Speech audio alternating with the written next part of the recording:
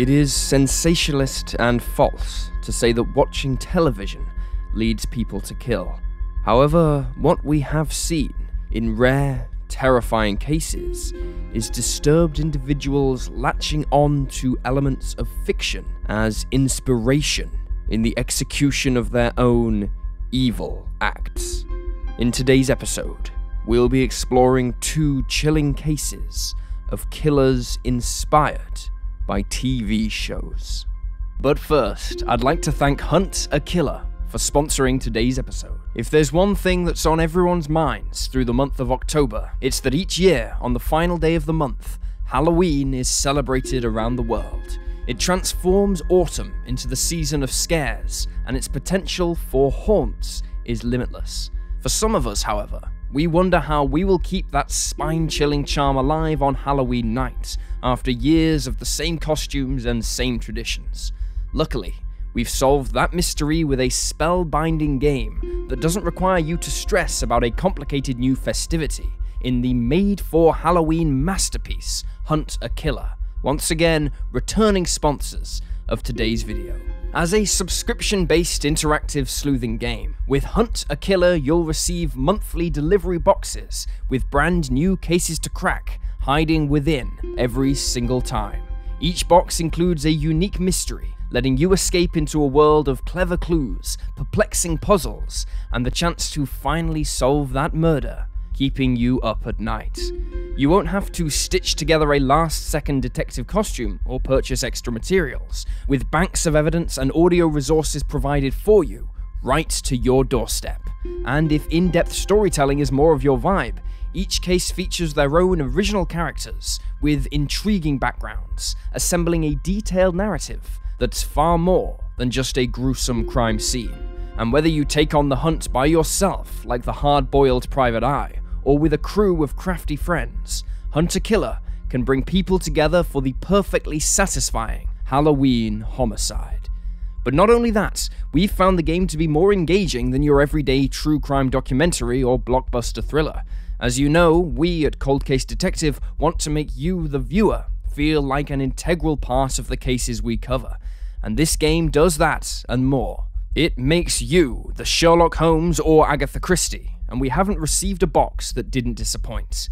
Right now, just for our viewers, you can go to hunterkiller.com/coldcasedetective and use code coldcasedetective for $10 off your purchase and to show your support to the channel.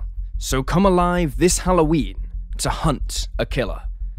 And now let's dive in with today's mysteries.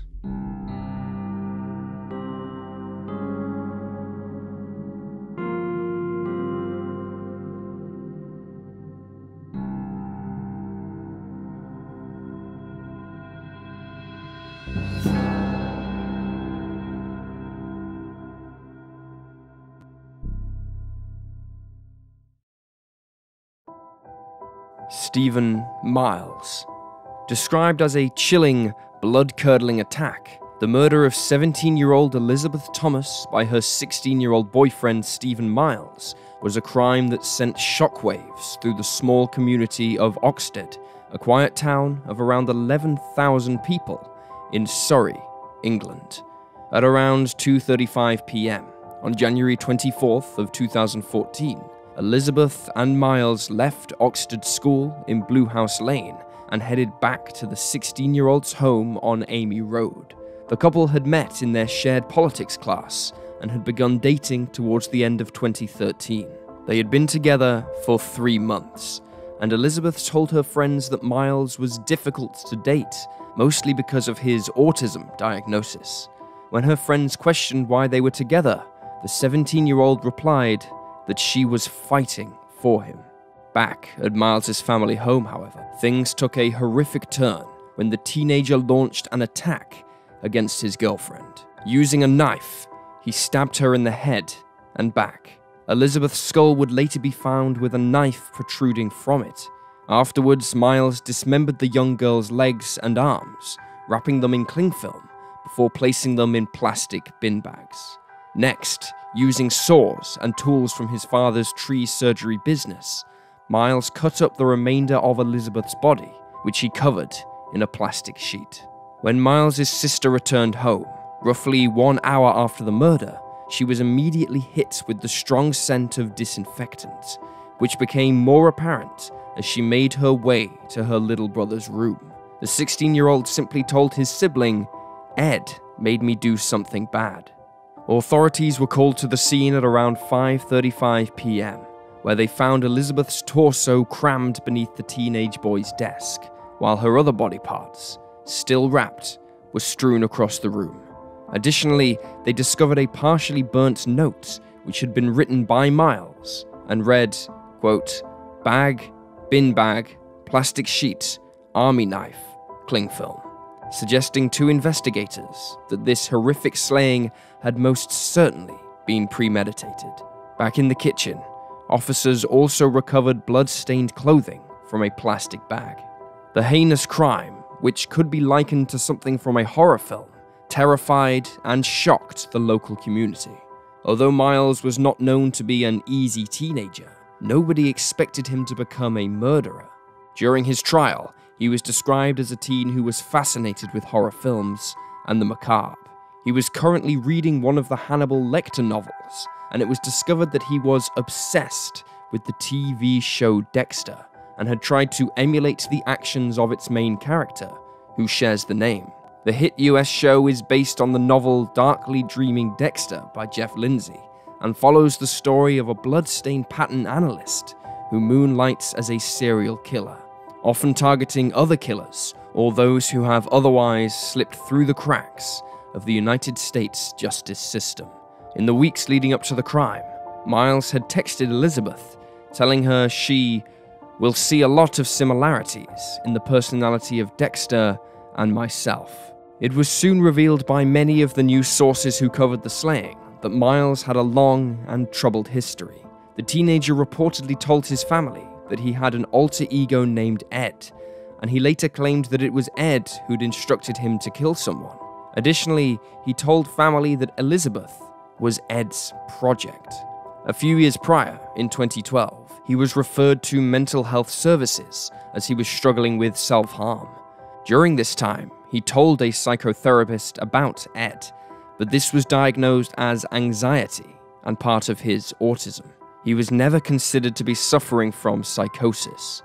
It was also discovered during the investigation that Miles had been violent before. An ex-girlfriend told authorities about how he'd described how he was going to kill someone and that he'd once tried to strangle her.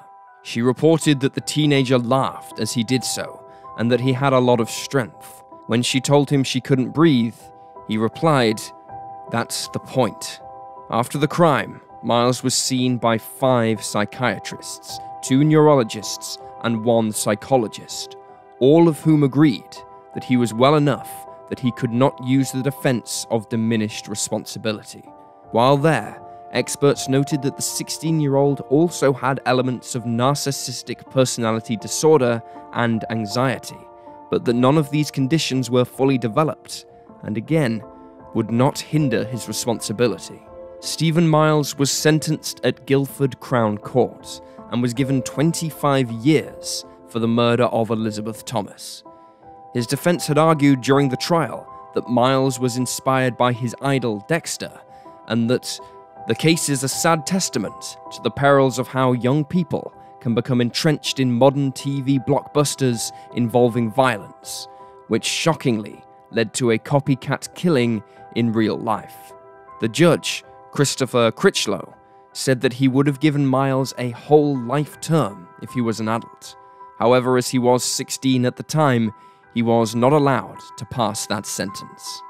Elizabeth's family described her as a kind, caring, loving, and gentle girl. She grew up in West Wickham in southeast London and was studying at Oxford School for her A-levels at the time of her death. Her loved ones added that the house is so quiet without her, and that their sadness will last forever. Brittney Dwyer and Bernadette Burns. At 11 a.m. on August 5th, 2016, 19-year-old Brittney Dwyer and her friend, 21-year-old Bernadette Burns, pulled up in front of Dwyer's grandfather's house in Adelaide, Australia. The pair had travelled from Queensland with a plan to steal 81-year-old Robert Whitwell's life savings, which he kept in his home because he didn't trust banks. Burns waited in the car while Dwyer visited her grandfather. The two reminisced about old times while they looked over photographs and old video footage of the 19-year-old and her brother when they were children. As the pair sat and chatted, Dwyer sent Burns a text telling her she couldn't go through with their plan.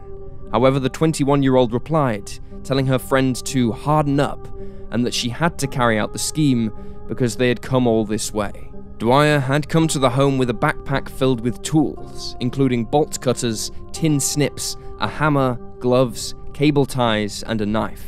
As her grandfather walked her to the door, the 19-year-old pulled out her concealed knife and turned, stabbing the 81-year-old man in the neck and chest.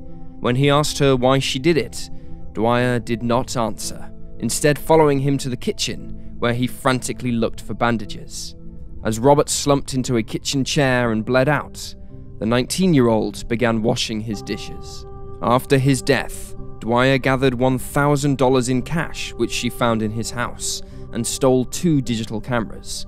She was unable to locate the $110,000 in savings, which, unbeknownst to the young woman, was kept in his shed.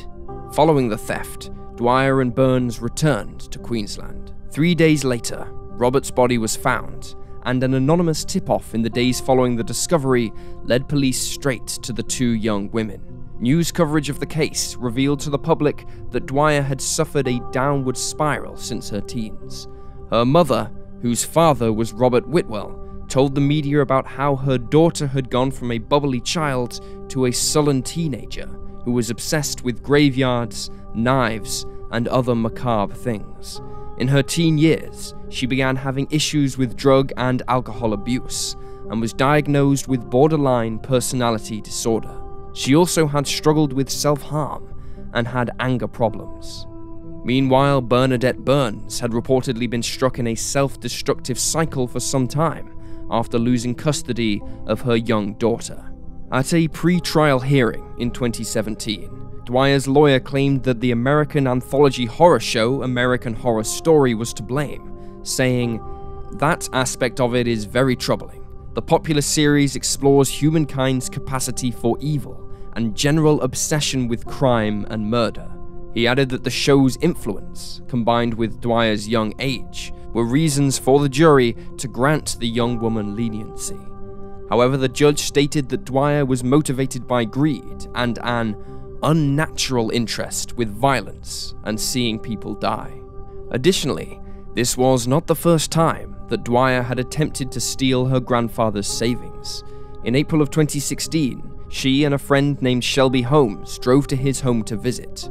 Holmes told Dwyer that he was lovely via text, and the 19-year-old replied, "He is very lovely. Don't get attached to him. He might have to die."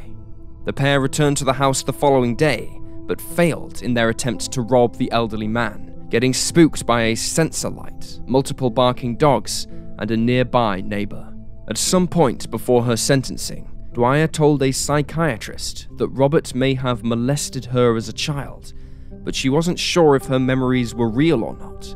She appeared to use this as a defense for her actions, but these claims were dismissed by the court, who felt that due to the lack of evidence and the fact that the claims had emerged so last minute, they were not reliable.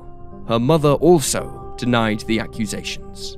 Both Dwyer and Burns pled guilty to murder. Dwyer's mother and brother asked that she be given the maximum penalty for her crime. She has been given a life sentence that includes 20.5 years without parole, plus 6 months for home invasion. Meanwhile, Burns has also received life imprisonment, although she will be eligible for parole after 13.5 years. As she is a New Zealand national, she may be possibly deported after her release. Shelby Holmes, who originally attempted to steal Robert's money with Dwyer, was charged with trespassing and handed a 17-month suspended sentence. Robert was described by loved ones as a great man who loved his family. When speaking about the crime, his daughter, Dwyer's mother, has said, "I feel like I am drowning in life. And there you have the facts. Please leave a comment down below with your own theories and speculations. And remember to like this video and subscribe to support the channel. You can also support us on Patreon for as little as $2 each month. Thank you for watching. Stay alert, stay safe, and I'll see you next time.